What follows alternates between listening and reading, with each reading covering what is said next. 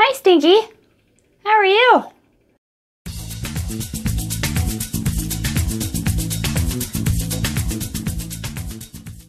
Today we're gonna feed Cheyenne. She's really excited.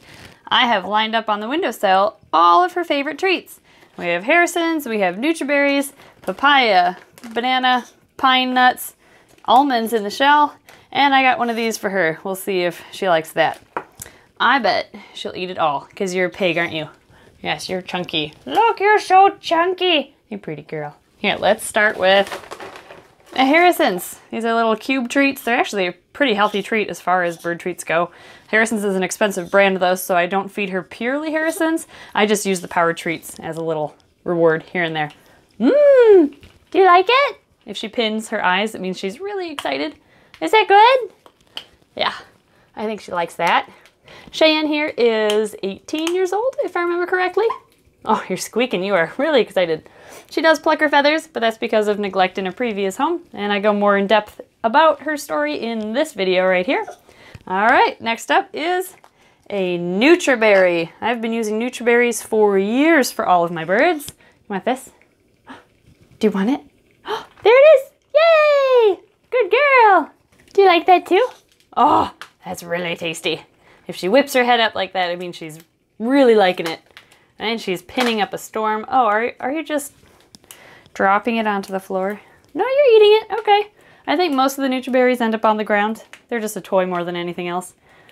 But she does eat parts of it as more falls onto the floor. Well, that treat is done. All right, next. Will you eat a chunk of papaya? Was that an accident? Or did you purposely drop it? Eat your papaya.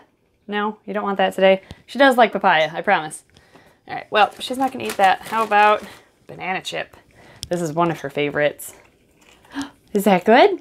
Yep, she pulled her head up. She likes it. One thing I love about macaws and other bigger birds is how they use their feet to hold their food while they eat it. Their cognitive level is just amazing. Next, pine nuts. Do you want this? Can't have it, it's mine. You're just confused. Okay, here. Yep, likes that too. Macaws and other parrots, hookbills in general, are great at shelling their food.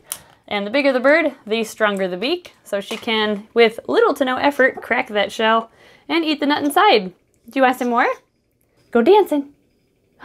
Good girl. What a pretty girl. Next is an almond. Now, I can give her just about any nut. She can even crack Brazil nuts. I know you're really wanting this almond. She can crack just about any nut that you can buy regularly at a store. Walnuts, pecans, almonds, hazelnuts. She loves them all. All I have right now, though, is an almond. So here you go.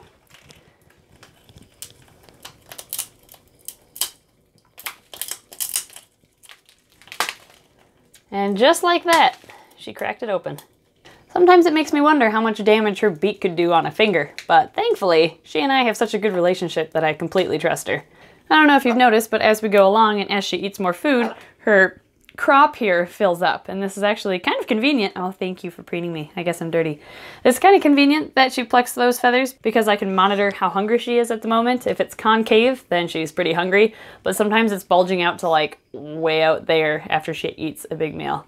And sometimes you can even feel, oh, I feel the chunks of the food. Yeah, that's gross.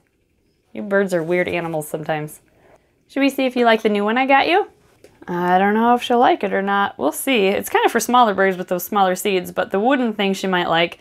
With parrots, you need to give them a lot of wooden toys to whittle down their beaks as they chew on them. Otherwise, their beaks can become overgrown. So this is like a toy and a treat in one. You ready? Here you go. What? You like it? Aww. But I bought this for you. Please, just try it. Here, let me put it in your beak for you. Are you just full from all those? You're probably just full from the other treats. How about if I try in an hour? A special treat that Cheyenne loves are chicken bones. Do you want one? They are the remnants of, you know, when we have chicken at home. What she'll do is she'll take it. She's really excited. She loves these. And she will clean off any extra meat that is still remaining on the bone. And after that, she actually will go in and break it up. And what she's going for here is the marrow inside of the bone, which I have always found interesting that big birds who are strong enough to open up bones seem to have that instinct to know that there's something good inside.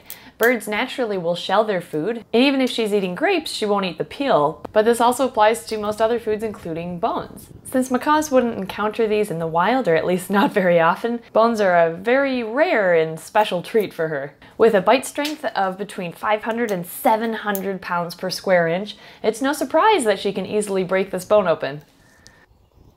Since living with a macaw is like living with a 3-year-old for 75 years, you get used to sharing all your food with them.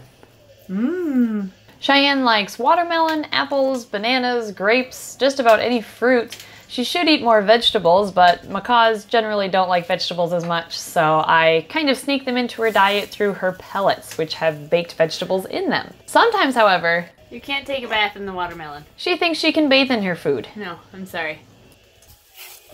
We've got the tail waggle going. There it is.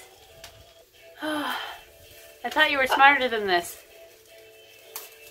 You can't bathe in your piece of watermelon. For Cheyenne, flapping her wings is a sign she wants to take a bath. At least she's cute. She'll try to take baths in our fish tank, in the turtle tank, in running water from the faucet in the sink, just about anything that's wet or makes a dripping noise she will try to bathe in.